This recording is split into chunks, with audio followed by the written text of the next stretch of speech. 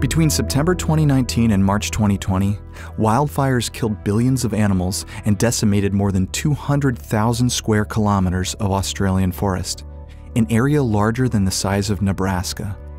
Some thousands of kilometers away in the Southern Ocean, massive algae blooms covered a surface larger than the area of Australia itself. Just how are these wildfires and ocean blooms connected? To untangle that, we look to the carbon cycle. The carbon cycle is the flow of carbon between reservoirs in the atmosphere, plants and animals, land and ocean.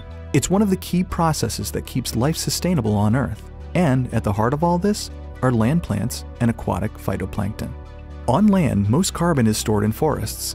Here, plants absorb carbon dioxide from the atmosphere into their cells. With energy from the sun, plants combine carbon dioxide and water to form carbohydrates, such as sugar, and oxygen through photosynthesis. In this process, carbon dioxide is converted to carbon-based cellular material. Carbon stored in those plants can be transferred when animals eat the plants die and decay, or in the case of Australia, fire consumes the plants. And once again, carbon-based cellular material becomes carbon dioxide that ends up in the atmosphere.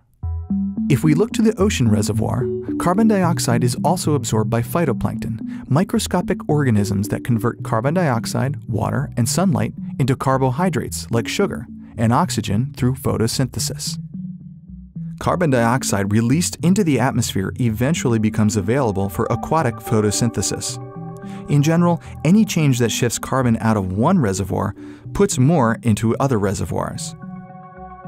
But photosynthesis also requires nutrients such as nitrogen, phosphorus, and iron.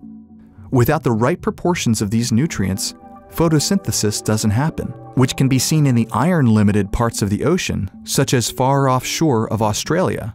Atmospheric aerosols released by fires, however, contain carbon as well as other nutrients essential for plant growth, like iron.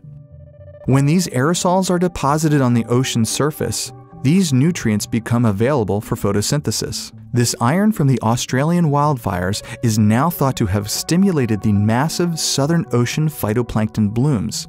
Blooms of such magnitude that they converted an almost equivalent volume of carbon dioxide released by the fires into carbohydrates and cellular material.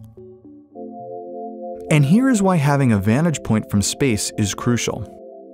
From satellites, we can observe how the movement of carbon changes when large-scale events like wildfires occur.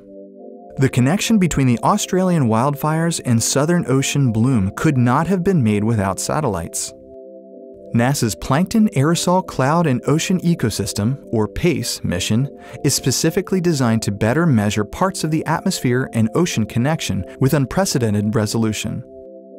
PACE's instruments will shed new light on the composition and distribution of these massive mixtures of tiny aerosol particles and aquatic microorganisms.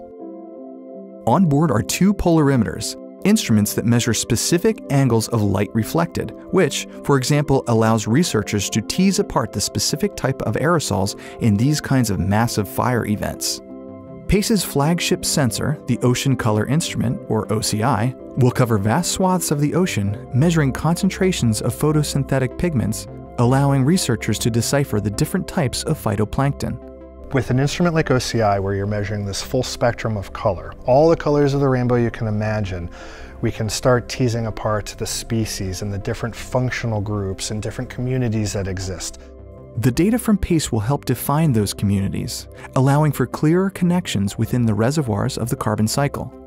These fires emitted a huge amount of carbon and other aerosols into the atmosphere, with some estimates suggesting volumes greater than Australia's annual emissions from fire and fossil fuels combined. Those aerosols contained essential nutrients that are thought to have stimulated the rapid growth of phytoplankton in the Southern Ocean. And these kinds of connections can have big impacts. It's really important to know where the carbon is going and where your food source is going. This is important for not just climate studies, but food security. The fires that tore through Australia are just one example of how Earth systems are linked in ways we're only beginning to fully understand. With data from PACE, we'll get a clearer picture of carbon as it links land use and fires, atmospheric aerosols and marine communities, and ultimately improves the data we put into climate models.